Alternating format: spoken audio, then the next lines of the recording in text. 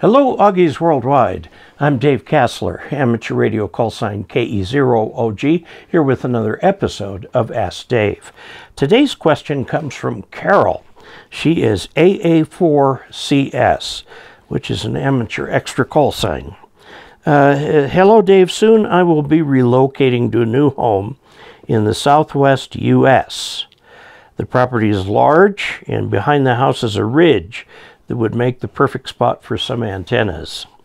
The distance from the house to the ridge is not insignificant, at around 500 to 700 feet, and I'm considering using a long run of 450 ohm window or 600 ohm ladder line. Go with the 600 ohm. Less loss. And a balun at each end in order to reduce ohmic losses. Now, 450 is a ratio of 9 to 1, so that would be the size of the balun. 600 to 50 is 12 to 1 balun. A little hard to get. You may have to roll that yourself. Okay, the shack end will transition to ladder line upon exiting the house, be supported up the ridge on poles. At the antenna site, I plan to transition back to coax, as I will have multiple HF antennas, hex beam, 40-meter vertical wire dipoles and loops, and so on, will be selectable with a remotely operated switch.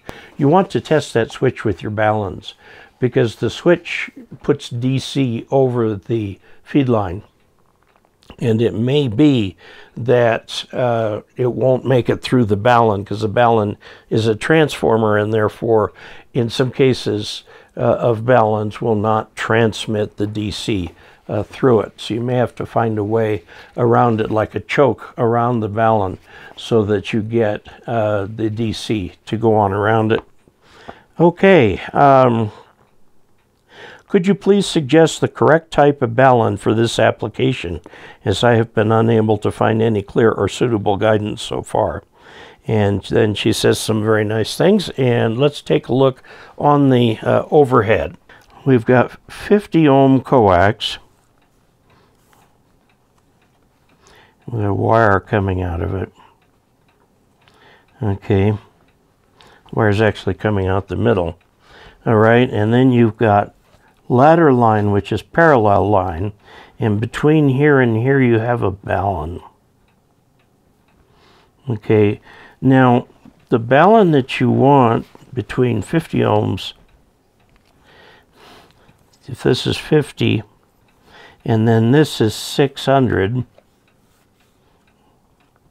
and then this is 50 again, you need a balun at each end. If this is like 5 to 600 feet, okay, then you would put a balun right here that is the ratio of 600 to 50, which is 12.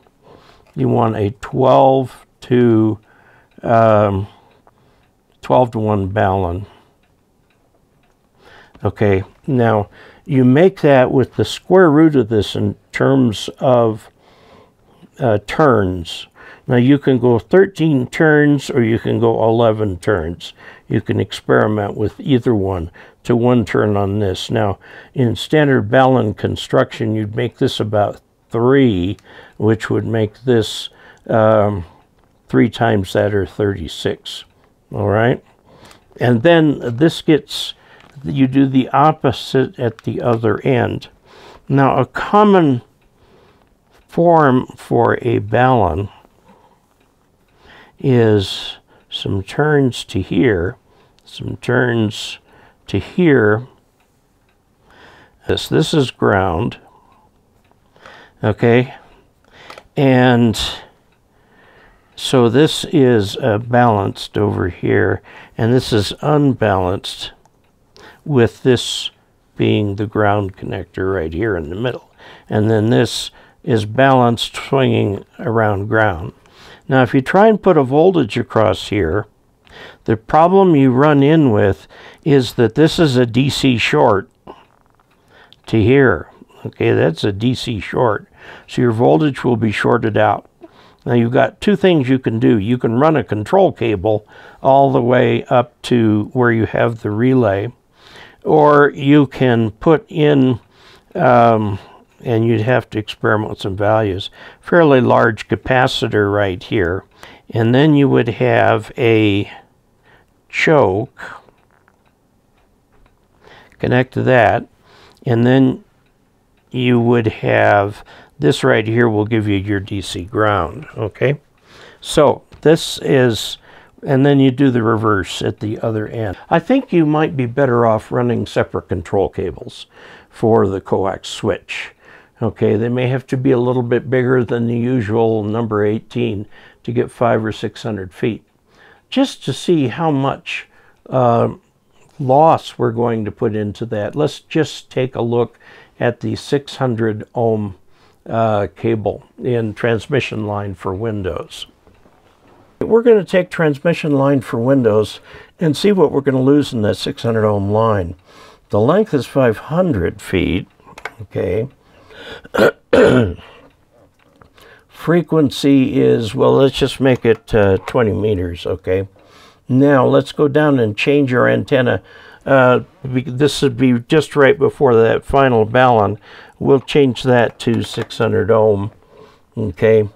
And we see a resistance at the line input of 1, I'm sorry, the SWR at the line endpoint is 1. It's assuming this balun and everything work perfectly.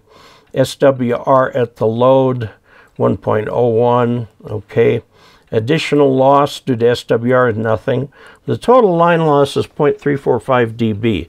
And this is 500 feet of 600 ohm open wire line made with number 12 wire, which is stiff and hard as the dickens to work with.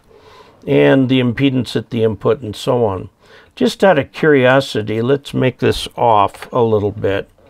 Okay, we'll go 500 ohms and make the reactance a little bigger here, 14. Okay, but we're still only losing 3.51 dB in that line.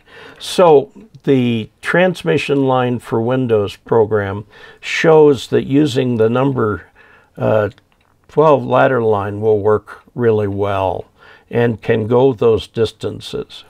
Now, you're saying that you are going to use a pole or a series of poles to run that up. And I would suggest getting it high enough in the air that people can't hit it or bring it down, maybe 20 feet if you can. Use wood poles, okay? And as though it were a telephone line. And use non-metallic attachments to the wood, okay? So that, you know, like you can take the ladder line along the side and glue or put a little something in there that'll hold that in place. If you don't put any metal in there, it will help that open wire line do what it needs to do without having any losses or anything due to the way it is mounted. It needs to be kept away from everything. Okay, so there you have it. If you have followed this video to this point, I think you like the channel. And if so, please click subscribe and share and let other people know about this channel too. And if you want to help keep this channel going, there are some ways you can do that in the charts that follow in the end screens. So, until we next meet, 73.